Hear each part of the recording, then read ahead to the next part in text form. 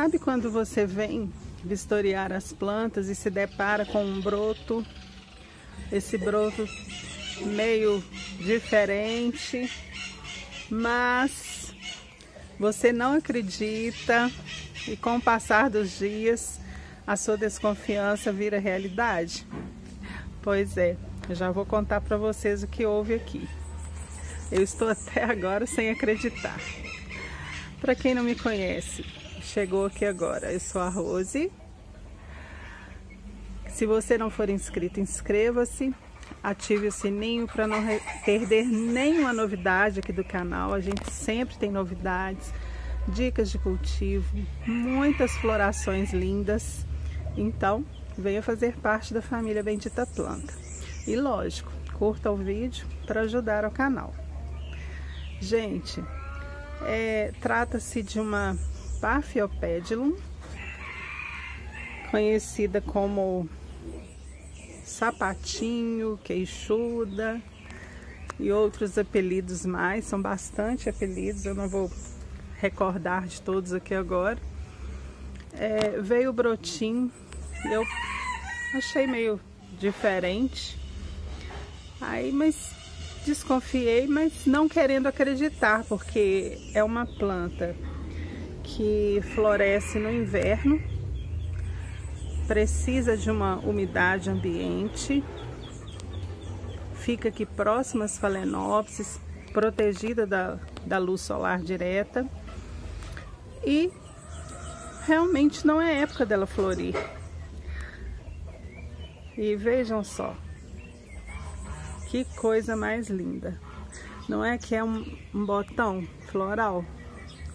Eu estou assim, maravilhada, muito feliz, muito. Acho que é a consagração do cultivo, né? Porque realmente o que explica uma orquídea que aprecia o clima mais ameno, as baixas temperaturas, vir a florir em pleno verão.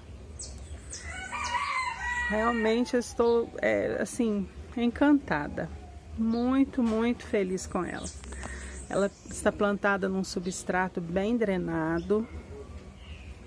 A adubação é o bocache de 3 em 3 meses. Eu faço uma covinha aqui, bem longe das raízes. Aí coloco uma colherzinha de bocache, depois tampo.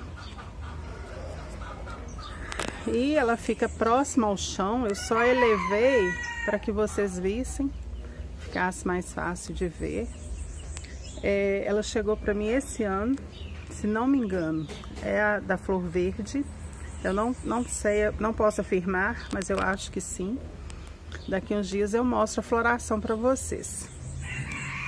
E muito, muito feliz. Nossa, realmente é encantador, né? Ver essa menina florindo em novembro. Muito, muito, muito, é inexplicável. Eu estou assim, sem palavras para expressar a minha felicidade. Eu tenho outras aqui, essa é aquela bem comum. Essa também. Aqui é a vermelha. Essa é uma bem vermelha também, bem escuro. Essa é a amarelinha. Elas ficam todas aqui bem próximas ao chão, próximas às phalaenopsis, um local mais protegido. Aqui não bate luz solar direta. Eu faço aplicação de metarex por causa de lesmas, caracóis. Já mostrei para vocês também. Tem até que repor aqui nesse vaso, eu estava olhando, ele já se dissolveu.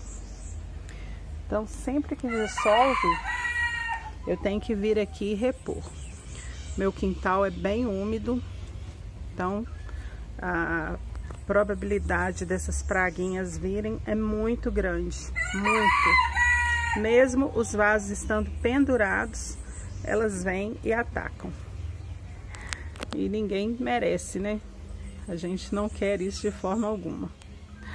Pessoal, então vou ficando por aqui. Eu volto depois para mostrar a floração.